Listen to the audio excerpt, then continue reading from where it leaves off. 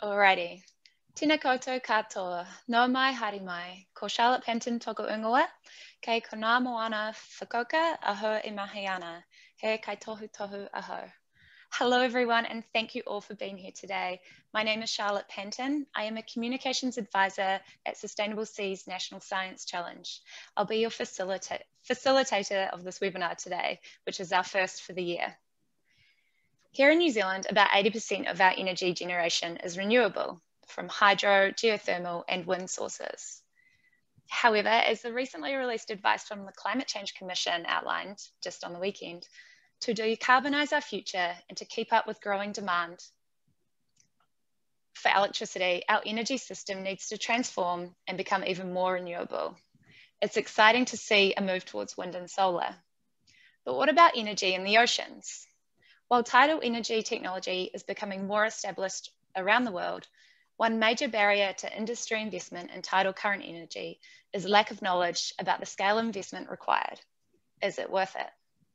So today's webinar is about our Energy from Tidal Currents project, which was through our Innovation Fund in our last phase of research. It looked into the potential of tidal current energy here in New Zealand and looked at the fundamental groundwork and information needed before it can happen.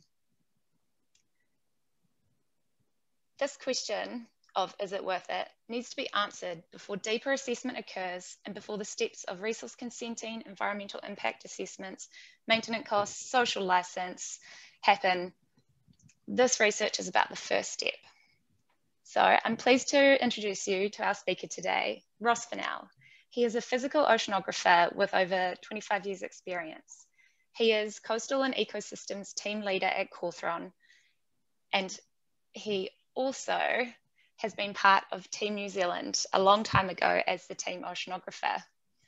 He has worked on projects to produce highly detailed measurements of tidal currents and remote ocean sensing by satellite, and his current passion is quantifying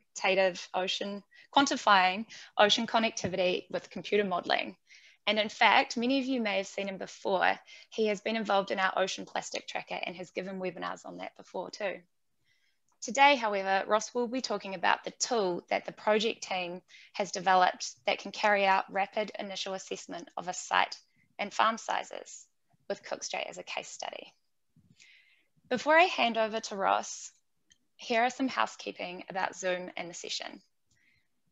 For your screen setup, we recommend a side-by-side mode. So to access this, move your mouse to the top of the screen, click on View Options and select side-by-side. We also suggest having the chat window open so you can ask questions throughout the session. This is found at the bottom of your screen. Just click on the chat icon. Ross will present the research and results for about 20 minutes. Then we'll have about 20 minutes for Q&A. I'll keep everyone on time because time is important. Some of you may be quite familiar with Zoom, but for those of you who don't know, there are a few different ways you can ask questions. You can raise your hand by clicking the hand icon in your chat panel. I will see you and I will unmute you so you can ask it in person. Also, feel free to send your questions through via the chat panel. I will definitely be asking them at the end as in the Q&A session. All right, over to you, Ross. Well, thank you, Charlotte, and thanks everybody for being here today. It's a lovely day in Nelson. I hope it's as good a day everywhere else. Yeah, so what I talked about is about some work we did around tidal energy, particularly focusing on Cook Strait, but in parallel that developing a tool which enables people to rapidly assess a region for the best sites within that region which you might want to look at developing. So it's not obviously not just me, there's myself and several people from Cawthron and Net Ocean Solutions are involved in the project. So thanks to them for all their support. And yeah, so just to get started is, why? I think as Charlotte mentioned, at the weekend we had the release of the report on the 2020 draft advice from the Climate Change Commission, and just two little statements out of there where New Zealand's demand for electricity will increase, with electric cars and all those sorts of things. So that's a clear. And we also need to expand our renewable energy generation if we want to keep up with that increasing demand as electric vehicles start to come onto the grid, because we at the moment only about very roughly a third of our energy is in electricity. The rest is in oil and diesel and heat So as some of that oil and diesel gets transferred into electric cars, we're going to need even more electricity. So, but we need to get more renewables. And if you look at one of the graphs from that report, is that it's showing hydro is sort of tapped out. And so we've developed most of the good sites. So as we go forward, it's going to be fairly flat going into the future. The geothermals doing well. There's some potential for improvement, but again, we're probably, in terms of the good hot, wet rock sites, we're probably getting to the limit of what we can do in that area.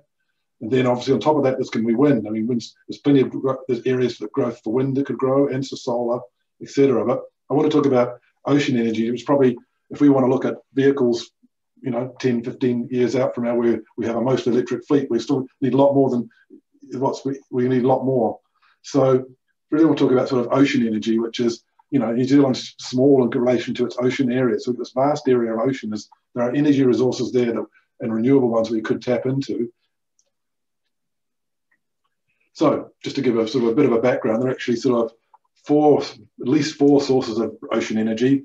The first one's wave energy. That's just basically, this is one particular device. There are many of them. It's a long cylinder. It has with flexible joints where there's hydraulic rams at those joints, where the flexing of this thing in the waves actually pumps fluid in through a generator. So that's one type of energy. That's wave energy. What I want to talk about is tidal energy, which is the second type. I'll expand on that in a minute. But there are two other less common ones that people may not be aware of, which is ocean thermal, which is in the tropics where there's a large difference between the hot water at the surface of the ocean and several hundred meters below it's much cooler. You can actually literally run a heat pump off that to generate energy. And that energy could be used to power a generator. In this particular case, I think it's India, it's actually being used for desalination to create fresh water. And paradoxically, the fourth one is the opposite of that, where you can actually use the fact that fresh water at rivers, where that meets the ocean, you can actually use the osmotic pressure by separating the fresh water and salt water by a thin membrane. You actually get a pressure which can actually drive a turbine. So there's actually is quite a lot. They both have quite a large potential as well, but they're fairly niche applications over in the tropics for thermal, and in areas where you could potentially build some plant where a river meets the sea. So, but I'm really focused on tidal energy.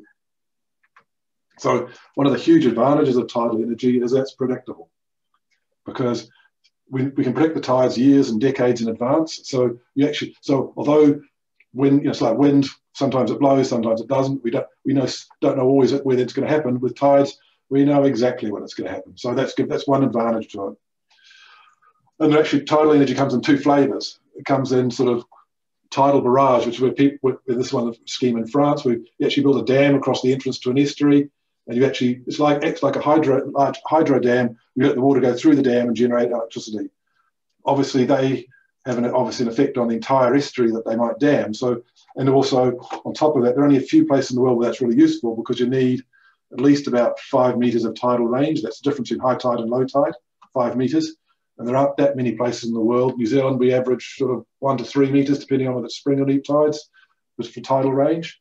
So there's only a few places in the world where that's useful, like the Bay of Fundy, parts of France, or whatever. Okay, but there are many more places in the world where you have strong tidal currents, and that's the type of energy I'd really like, tidal energy I'd really like to talk about. So these are basically turbines under the water. So tidal turbines, roughly you can think about them as wet wind turbines. So these turbines here, like this one on the top left, is one that was in Strangford Lough in Ireland for about 8 years. It's one of the very first prototypes. Got decommissioned, I think, last year. I can't remember the year before, after a long test period. But it's generating about a megawatt. A megawatt's a couple of hundred homes worth. So one of these could power a couple of hundred homes. The size of them, these blades are 15, 20 meters across in each of this case. So out of 15 meters, you can generate a megawatt, which is the size of what would probably be called a moderate-sized wind turbine in this day and age. So whereas a moderate-sized wind turbine might have blades 100 meters across because it's operating in air, in water, we get the same amount of energy out of 15 to 20 meters of diameter of blade. So it's because water's a lot denser. And there are numerous designs. There's sort of some that look like aeroplane wings and air turbines. There are other ones like this one, which is the open hydro one, which is kind of cool, specifically designed so that it can minimize the potential impact on marine mammals. So, but it looks more like the front of a jet engine, if you know what I mean. The ones at the bottom are really interesting. I didn't actually put this in the slide, but Charlotte did, and I'm really glad she did. Because if we did this in Cook Strait, this would be the perfect model for us, because it's in much deeper water. We're talking waters to 50 to 100 meters. And that technique might be you would moor them on the bottom, and then as the current runs that way, they'll generate power. And when the current turns around, they'll flip over and go the other way. So if we were talking about Cook Strait, they might look more like this, sort of turbines that are moored sort of below the surface so they're away from ships, but so they can flip-flop as the current comes and goes. So cool. So why is New Zealand such a great place for energy from tidal power? Well, the first thing is tidal phase distribution. That's a mouthful. I'll explain it in a minute. Look, okay. So this is an animation developed by Model from NIWA, which I stole a long time ago. Well, it's probably on their website somewhere, but New Zealand has some really weird tidal patterns, and they're really cool. This actually animation is showing that the high tides are red and the low tides are blue. And as an oceanographer, we don't think of the tides as something that ebbs and flows. We think of it as a wave. It's actually a wave propagating around the world. And those waves bounce around the ocean, and those bouncing around in our particular area produce this pattern where the high tide and low tide chase each other around the country at 300 kilometers an hour. Okay, and so people say that's a bit weird. How can the tide go at 300 kilometers an hour? It does. That's very different. The water obviously isn't moving at 300 kilometers an hour. You'd definitely know that if it was true. But it's something you're probably already aware of in some sense, that if you watch a stick in the water as the waves go by, the wave crests go by really fast, but the stick itself moves back and forth a little bit in the currents associated with the wave. Just in this type of wave, that gets magnified really up, so that although this high tide and low tide are flipping around the country, and just to be clear, the reason this happens is that it's due to the Earth's rotation and the Coriolis effect. It's the Earth's rotation which actually creates this bizarre pattern. And the actual water is moving much slower than the actual crest and trough. And so there's only one other place on the world where this happens, it's Madagascar. And so phase distribution just means that everywhere, if you think about it, anywhere in the New Zealand coastline, there'll be a high tide or a low tide at the same time, and everything in between. So if you imagine if you had a tidal generation in the North Cape, it will generate at a different time from tidal generation in down in Bluff. So the cool thing about this is that we know exactly when it's going to be produced, but all these different schemes can produce at different times, sort of evening out that production. So that's one major advantage. And the only other place on the planet that I know of that has it is Madagascar. And Madagascar doesn't have Cook Strait through the middle of it. And that's really what I want to talk about. Cook Strait, the number there is huge. It's 15,000 megawatts. To put that in context, that's the upper limit. I'll talk about it. And I need to say that a little bit quietly because I don't want people to walk away thinking that's what we're going to get, because for practical reasons, we can only get a small fraction of that. But because we've got such a high potential, getting a small fraction of 15,000 is a big number. So 15,000 in terms of scale is 2 New Zealand's worth of electricity at the current point. So twice what we currently use. That 15,000 is actually only the average. At peak flows, it'll be more like 35,000. Okay, so big numbers. So that putting in a scheme that might get 1,000 would be would be quite reasonable and plausible sometime in the future. And 1,000 would power in Auckland, and 1,000 would power Tiwai Point, and that's our largest current power station is Manapuri at about 700, 800.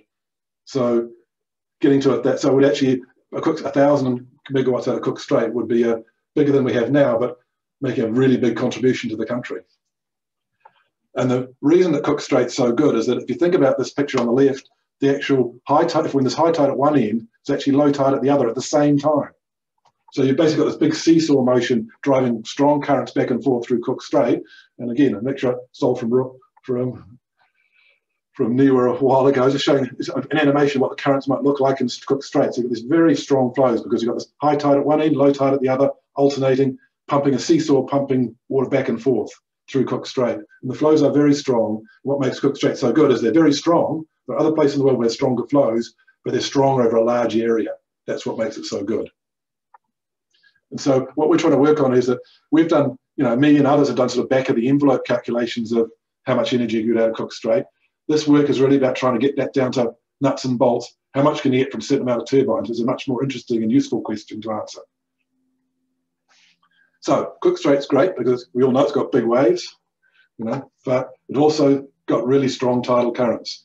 And pretty quickly, as you'd probably guessed, but when we looked at various sites around Cook Strait, it came down to focusing on what we call Cape Terrafiti, the bottom left corner of the North Island, which also happens to have the West Wind Farm on it, which I'll talk about more later. So right next to there, there's a very good tidal energy current in terms of tidal current resource.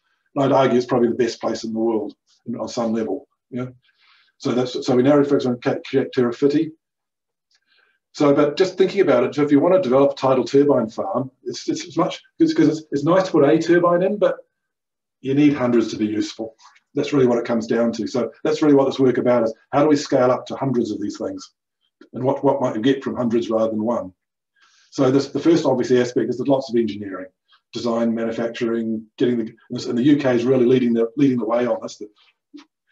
There's lots of work around assessing the environmental impacts, making sure they can actually minimise the impact on the environment and through underwater noise with acoustic noise from marine mammals, change sedimentation, changes in flow, all of those things that go with, we don't get nothing for free, think will cause some changes, but there's lots of work there. But what we're really focused on, the question you need to ask before those two questions are, what you need to know first is it worth it? So trying to get a sense of how much power, and what sort of economics it might have was really the sort of a preliminary focus of this work, going beyond the sort of back of the envelope calculations that people have done to a much more sophisticated approach. So the question is really, how much power can we get from a certain number of turbines at the site? And you don't know how many turbines you need until you put them on the site. So we use computer models to test lots of scenarios of 10, 100, 200, 300, 400, 500 turbines, getting absolutely ridiculous in cases, just to see what we might get, because in the virtual world we can play with what we like. So the part of the reason as we think about this is that if we have one turbine, there's something like the CGen that powers 1 to 200 homes, might give you a megawatt. We absolutely need to move from those to be useful to New Zealand Inc. We need to develop to hundreds and thousands. Okay, so question is, how much do you get from hundreds? So a very quick question, normally ask this when I'm in a room and I can get people to feedback on it, but I'll sort of answer the question myself after I posed it, is, if you put 101 megawatt turbines into a given area, will it give 100 megawatts of power? So is 100 times 1 100? And you probably guessed me answering that question as no, 100 times 1 is not 100. I'm sorry, it's not the way it works in physics. It may work in maths, but it doesn't work in physics. And the reason for that is that when you take energy from the flow, you actually start to put a little drag on it. And any one turbine doesn't do much to slow the flow. But if you've got hundreds of them in, you actually start slowing the flow that's going through the farm. So, oops, it's a bit hard to. So it turns out the answer to my question I'm going to answer myself is 100 times 1 is sometimes less than 100 if you're in small channels, but bizarrely in some channels it can be more than 100. Even though you're slowing the flow, you can still get more than 100 megawatts at 1 megawatt turbines. And I'll explain a little briefly why that is on the next slide. So it's something to do with large turbine farms when you put them in channels. So if you think about a very simple graph of, on this axis I put the number of turbines, and the green line is how many turbines I get. It's just a straight line that goes up. The more turbines in it, the more it goes up. But as I said, as you put more turbines, you create more drag. So that as you create that drag, some of the flow that was going through the farm giving you energy is forced around the farm by that drag. So the current going through the farm, which is the stuff that's creating the energy, goes down. So as you put more turbines in, the actual current speed within the farm goes down. So that there's an optimization problem here, which makes this actually quite an interesting and fun problem and difficult problem to solve. Is that basically you put one turbine in, you get a bit more, but as you put more and more in, you start to reduce the flow a little bit, then a little bit more, and so you start to a point where you add turbines and you don't get any more, so you get to this maximum. And after that, if you put more turbines in, you actually get less power. So there's actually an optimization problem that has to be done in order to try and figure out what's that optimal number. So farm power ends up being three factors. One is the number of turbines, which is obvious. There's also a factor of the current speed, and it's very sensitive to speed in the sense that it's actually the current speed cubed. So that means that if I double the current speed in the area, I actually get 8 times as much energy out of it. So it's very sensitive. So I've changed the current a little bit, makes a big difference in the power. So these changes in currents due to the turbines actually have an effect. And the third part is the sufficiency factors. It turns out that in some channels, putting them like Cook Strait, the more you put in, you can make them more, initially you can actually make them more efficient. So it's kind of cool. So there's actually 3 factors, but I'll talk mainly about the current speed effect. Right, so what we've been doing is trying to use the hydrodynamic model to sort of quantify that output. And we specifically honed in on these 3 sites. This is the water depth in Cook Strait off Cape Tirafiti. There's Wellington on the top right here. So, and we chose these 3 sites in an order of interest of A, B, and C. You can see the water depths are not small. They're 200 meters out here. And we're talking about these farms are in water sort of 50 to, 20 to 80 meter water depths. So if we just look at the maximum, we chose these spots because they had really strong currents. So site A, we're seeing currents in excess of 2 meters a second. And 2 meters a second is 4 knots if you're nautical, or 7 kilometers an hour. But in person speak, that's the world record pace for 200 meters by an Olympic swimmer in a short race is just over 2 meters a second. Okay, so we could not, none of us more mortals could swim against that. In fact, I probably struggle to get half a meter per second. So there's no hope in heck of swimming at the sort of currents that you can see at site A, which is lousy if you're a cross Cook Strait swimmer, and there have been a few of them who swum across Cook Strait, but it's really good if you're talking about tidal currents. And so A looks the best, B followed by B and C. And the reason they're there is actually you've got this very high flows from that seesaw going past Cape Tirafiti, combined with actually there's some underwater ridges or spurs that head out from Cape Tirafiti, which actually accelerate the flow in those patches. So it's actually quite a subtle question. It's not so, there's currents everywhere. There's actually quite specific, really good spots, and to start with. And so we investigate these as sort of if you're going to go for the first spot, A is your spot. Okay. So part of that process is to do hydrodynamic modeling. And what we basically do, we create a virtual model of Cook Strait, which breaks the strait in this blue region up to about 100,000 different little triangles. We basically have the tide going up and down in the virtual tide going up and down at this side and up and down on this side. And that literally drives the currents back and forth Cook Strait inside the model, which is solving the rules of physics, so it gives you sensible flows.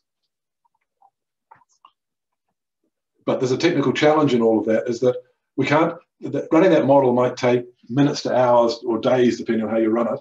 So that the problem is we don't have to run it once, because for every farm we choose, we want to have to optimize the power from that farm, and then we want to explore hundreds of examples of farms. So that's the technical challenge. How do you do that fast enough? So there's a bunch of techniques we used to do that. I won't go into detail here, but one of the more important ones, we were trying to make sure that we actually tuned up the farm to get the maximum out of that farm for each individual of these hundreds of cases that we looked at, different sizes and shapes and numbers of turbines. So when I say we've developed a rapid tool, it's not that rapid it's actually doing the computation in days, not months. That's what we consider to be rapid in this example.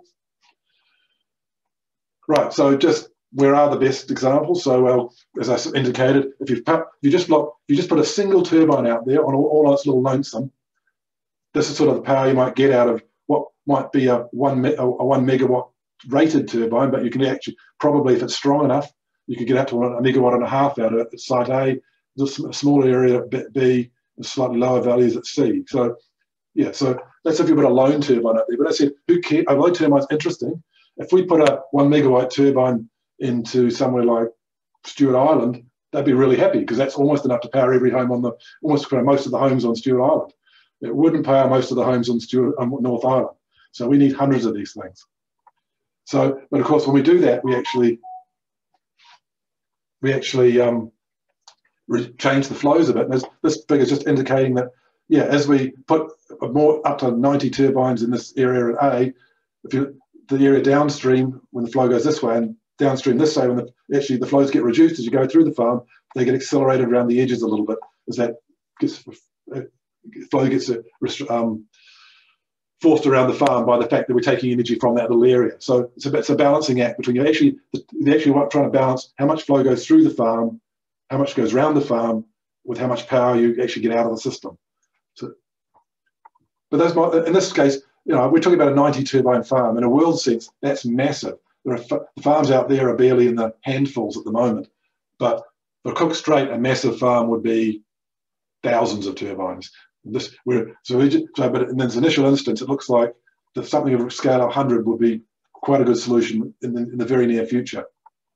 So a bit of a technical slide, but I just want to give you just a sense of what we're trying to do here. Is that we've plotted lots of examples, different numbers of rows of turbines, and so if you just look at this blue line, that just shows if you had one row of turbines at A, as extended further and further out, it gets more energy. But then once it gets too far out, it starts to get into some of those weaker flows in deeper water. So it actually starts to taper off a bit. Okay, if you look at, but it's not just a matter of how much power you get out of the array as a whole. It's actually important to look at how much you get out of each turbine, which is what the picture on the right is about. So out of that, each turbine there is producing up to 1.2 megawatts, but as it gets bigger and bigger, it actually starts to fall off. So it's actually a bit of a trade. There's balance here. We're trying to get the most power out of the fewest turbines. So that's why. So the best compromise we can sort of see at the moment is something like a 2-row farm generating around 90-ish turbines and about 90-ish, 100-ish megawatts, that sort of scale, which is that sort of dot. And each turbine's producing around that megawatt, which is sort of the scale of what 20-meter turbines can do right now. Okay, so that's sort of a useful sort of starting point for thinking about a reasonable sized farm. So it's 95 turbines spaced 100 meters apart in 2 rows, around about 90 megawatts. So yeah, that's a couple 1 to 200 sort of homes worth of electricity at site A. To put that in context, West Wind, which happens to be right next door to where I'm talking, is the wind farm which powers Wellington. It's sort of like the 140 megawatt to 70,000 home sort of scale. So sort of what we're talking about is a sort of a tidal energy equivalent of West Wind, almost next door to it. Right. So just a quick reminder that if you develop site A, that reduces the currents in A, but actually downstream of A when the flow goes this way. So if somebody wanted to come on after the develop B or C later on, they're going to feel the effects of A depending on how big A is. So we did a small exploration of just how much. So if you look at the effect of A on B, it's not that much, maybe a couple of % for those farms that we're talking about. It doesn't. So there's obviously because B is quite a long way from A, and the flows have had time to mix up and recover before they get to B. We're talking about C though. I mean, C would be significantly affected by moderate or very large farms by 10 or 15%. So the important question about this is that you can't just go into an area and say, I will acquire this site, you can acquire that site, and we'll go off and do our own thing. You actually have to do it together and cooperate because you affect each other. And let's be very clear that I'm not promoting, I'm not going to be out there developing farms. This work is just really about providing that foundation for people who might want to come in later, thinking the sort of improved back of the envelope calculations would encourage them to put in the hard work which you need to investigate site A, B, or C in the future. Right, so the key takeaways. So the map is a tool that can rapidly assess a potential site. So specifically, if you're looking at a large region, which sites within there, what farm sizes might be useful, and can we rapidly work that out? So you can actually then think about, well, okay, these are the goods one might initially be useful, and then you do the detailed environmental and engineering work and other and oceanographic measurements and all that kind of stuff to confirm that those ideas about that site are good. Initially, it looks like site A is sort of a good start point. 95 turbines, 20 meter in diameter. They exist already, those turbines. Spaced about 100 meters apart in 2 rows.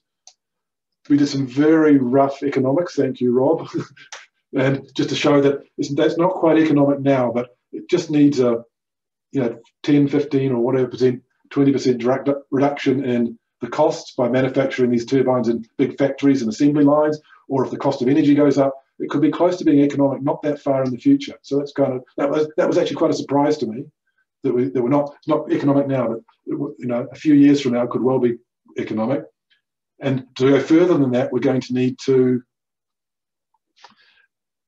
get turbines which will extend further into Cook Strait. They're going to need to operate in lower flows. So if we want to go beyond this sort of 195 megawatt scale, we're going to have to move. New technologies are going to need to be physically bigger turbines which are able to efficiently extract energy from the weakest flows that are offshore in the middle of Cook Strait. But once we do that, we can really start thinking about scaling beyond to 100 to 200 to 300 to 400 and get to my dream. Because I mean, my dream is that sometime in the future I'll be hovering in a helicopter over Cook Strait and saying yes. But we can all wait. It's not going to happen tomorrow, but it's something it has the potential. Thank you. So yes, I just write this. The paper, yeah. This is a publication, and it's been the reference, etc., and the DOI is there if people want to look at it at some point. Thank you.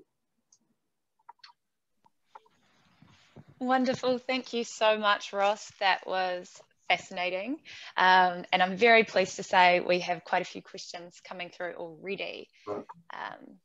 So in this order, as they came through, I will go Christo, Alex, Emily, Gemma, and then Gaia. And everyone feel free to add your questions as Ross is answering. I'll try and get them all. Okay, Ross, this is from Christo. What numerical model / package was used, and which boundary conditions were used to force the model, e.g. TPXO 8.0 or the NIWA model?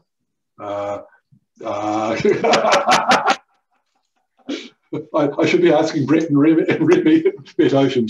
Met Ocean developed the model. They've got various ways of doing those boundary conditions. So yeah, but we focus only on the tidal part of those boundary conditions because that's what we were focusing on. So yeah, that's a bit of an evasion. I don't actually have a clear. I don't know all of the details in my head. I don't have all the details in my head of that. Christo, I recommend you check out the paper, which I will be sending through a link to at the end of the webinar. All right, so next up we have a question from Alex Thompson. Are there any significant environmental impacts of reducing the flow? Yeah. I mean, yes, I do. It obviously depends how much, but yes, you know, what the farms we're talking about are pretty minor. There's probably much effect, but in some situations, if you reduce the flow significantly, you'll change obviously sedimentation. If you're doing this in places where the bottom is mobile and made of sand, that may change the geomorphology a little bit and those sort of things. So yeah, there are potential impacts. Yeah. In Cook Strait, where the flows are massive, the bottom's got quite a few boulders on it. It's less of an issue, but yeah. Cool. I just want to jump in there and just remind everyone that this research specifically looked at the modelling, so it did not look at all the other things, including environmental impacts, consenting, all that information you need for this. That's obviously a very, very important aspect. So this is just it's a much better than back of the envelope calculation of working out, is it worth even starting that process?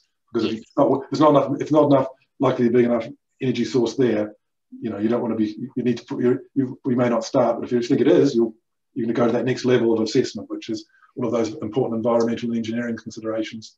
Yes, absolutely. All right, so thank you, Ross. Okay, next question is from Emily Lane. Was the wind farm output number of 140 megawatts the peak or average power output? And how does tidal compare to wind over longer periods, for example, windy or calm periods and spring neap cycles? Yeah, so I mean, in our model, we only, to make things faster, we only got an average tide, but we could certainly expand that out to look at the full spring neap cycle at a cost of doing more time. So yeah, I mean, they're both variable. They both vary over spring neap cycles. I can imagine in the future that I might be sitting there setting my washing machine or dryer by the time of the tides, because that's when the power's cheap. You know what I mean? But yeah, they're just different animals. So the tidal, you know, wind is variable. We have some idea a few days out in terms of weather, what we might be getting in terms of weather prediction. The main difference with the tidal is that we can do that prediction years in advance. So you know exactly, you know to the minute probably when you're going to get the maximum power. Great, thank you, Ross. Okay, next question is from Gemma. Are there opportunities to pair tidal energy turbines with other ocean ventures such as aquaculture or offshore wind, etc.? Absolutely, because I mean, if I was looking at New Zealand Inc., is that the next step after onshore wind, we'll probably start looking seriously at offshore wind, and then if those offshore wind sites happen to be in Cook Strait, yes, you know what I mean. We can do something, and we can potentially build a joint structure, so that's good. In terms of aquaculture farms, the sort of sites we currently target at 2+ meters a second are probably not the easiest aquaculture sites in terms of keeping their structures in place. But in terms of a smaller scale, absolutely, you could, you know, generate smaller scale production. So yeah. Awesome. Oh, sorry, my Zoom just disappeared. All right, next question is from Gaia. Is there any knowledge or studies on the impact on wildlife, both for modifying the flow, but also for potential collisions with the turbines or other impact on pelagic animals? Yeah, the UK and various other places have been very, very careful and sensitive. Like that Strangford Lock one, they happened to be in a channel where seals were swimming through into the lock, and they were very obviously concerned that the seals would come in contact with those rotating blades. And when they started out, they actually had a person standing there to turn it off if a seal came nearby. They eventually moved to an acoustic system for doing that, so they could turn it off.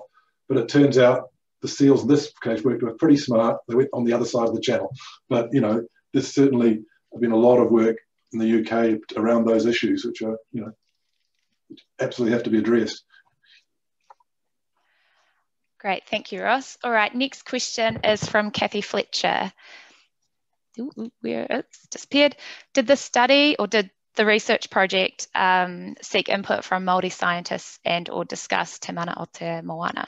Yes, it had a small component. We had Henny was on our team. She conducted a bunch of interviews around the place, just to not necessarily to focus on saying we're going to develop this thing, but just to get some people's views and understanding of of that area, and what were traditional uses of that area, particularly around Cape Terrawhiti.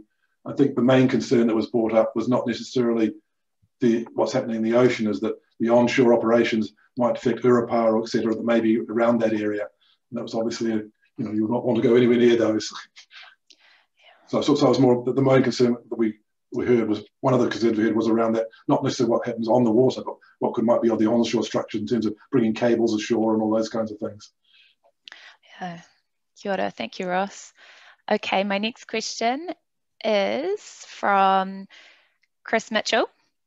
Wind farms are often shut down when the airflow is too strong. Does this happen with tidal turbines? Well, that's actually one of their advantages, is that we pretty much know what the maximum is going to be, so we can design for it. And it doesn't go much, the maximum's not going to be much more. We know what the worst spring tide of the years, of the decade is going to be, because we can predict it. So that's the advantage. You actually have a narrower design envelope for the upper end. So yeah, we certainly, so if you can design for that upper end, you wouldn't need to, as you say, feather the blades, or that which happens with wind turbines. So yeah, so there's another advantage there. Awesome. Okay, I also have a question for you, Ross. So last call for questions. While I'm asking mine, please send yours through on the chat. If I was a developer, tidal turbine wind developer, wanting to use your model, how can I access it?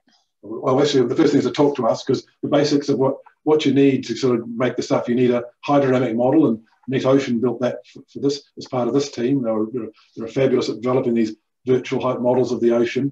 There are certainly other people out there who do that kind of work. That's the first step, and then it's a matter of working with us to potentially wrap around this tool around that to actually do this optimization and do all these trials. So yeah, we'd be happy to work with people who want to do that. Awesome. All right.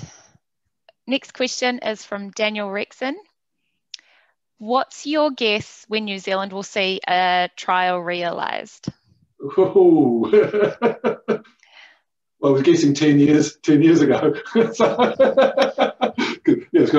It's probably several in the room have been part of Awatea, which is the Aotearoa Wave and Tidal Energy Association, and that's really been the dream, is to get both wave and tidal devices as at least experiment as initial ones in the water. So I'm not going to put a day on it. Fair enough. All right, I hope that answered your question, Daniel. Next question is from Nio Fulton. Does the BETS limit apply to the efficiency of underwater turbines as it does to wind turbines? Yeah, I wrote a paper about this one, sadly, which is how you can exceed the BETS limit with tidal turbines. That sounds really cool, because in wind turbines, the BETS limit is that's it, you can't go any more beyond it. But what's different about these tidal turbines in channels is that when you put them in channels, they get more efficient, because you're actually putting a duct around them. effectively. And it doesn't, even if you're only occupying 5 or 10% of the channel width, you start to see that effect. That's what I meant when I talked about efficiency several slides back. Is that's one of the efficiencies that comes in, is that the actual turbines get more efficient as you start putting more of them in initially. So yes, the BETS limit does apply, but you have to rethink what it is, because the BETS limit for these things, the actual limit is higher than if you're in a channel, and it happens to be a channel like Cook Strait. Yeah. Awesome. That has gone completely over my head, but thank you for answering that. One of those things that people, I mean, the holy grail of wind turbines is to get close to the BETS limit. And here it's a bit of a cheat, because we're putting them in. It's like if you put a whole lot of wind turbines in a canyon and put a roof on it, they become more efficient and you go past the normal BETS limit. Okay. Thank you, Ross. All right. Next question. Are in a channel. Canyon with a roof on it. Great. Next question is from Emily. Oceans are harsh environments for structures with moving parts. True. What is the life of most turbines? Is there maintenance needed, and how is it performed? Absolutely. I mean, yeah. So, I mean, the cool thing about, one positive spin-off is fossil fuel industry is that they've got a long history of putting things in the ocean and keeping them going for a long time. Things like the CGN turbine was in for 8 years. It was specifically designed to lift up and down so they could actually perform maintenance. The ones I was talking about for Cook Strait would be those floating underwater ones. You actually designed them so they could be popped to the surface and taken away and taken home for service, and came back and they can moor them back again later when they've been fixed. So yeah, they're going to need maintenance like anything. Yeah.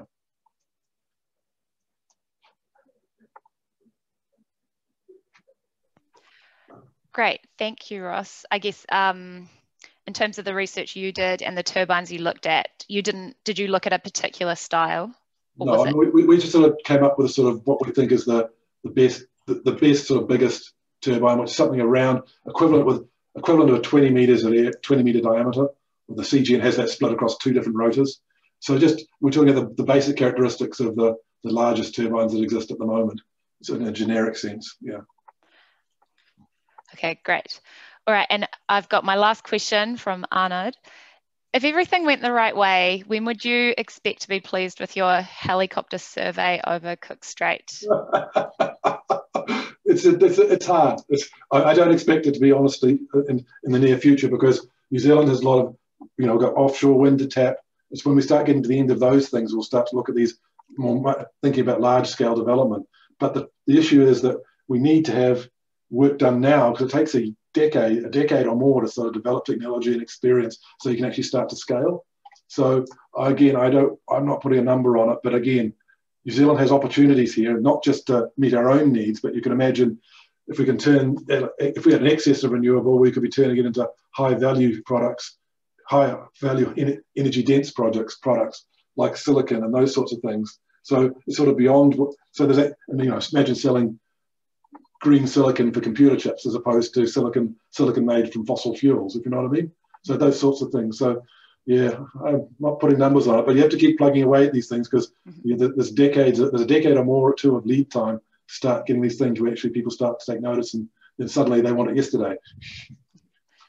Awesome. Thank you so much, Ross. I think this is a great place to wrap up the webinar.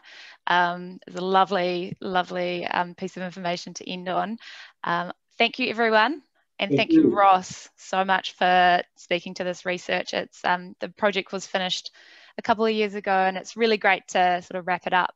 I would just like to remind everyone that this webinar has been recorded and will be made available online in about 24 hours or sooner. I will send around an email to everyone registered so you have the link. I will also include links to the paper and some of the other resources mentioned, such as links to the Climate Change Commission's advice for consultation. It's really interesting, especially in the energy pages. Highly recommend checking that out. And keep your eyes peeled for announcements for more upcoming webinars. We do have some in the works. We are just organising and finalising the details of those. So again, thank you all, and thank you very much, Ross. This has been great. Well, thank you, Charlotte, for organising all this and making sure it ran really smoothly. Thank you. All right. Thanks, everyone. Bye.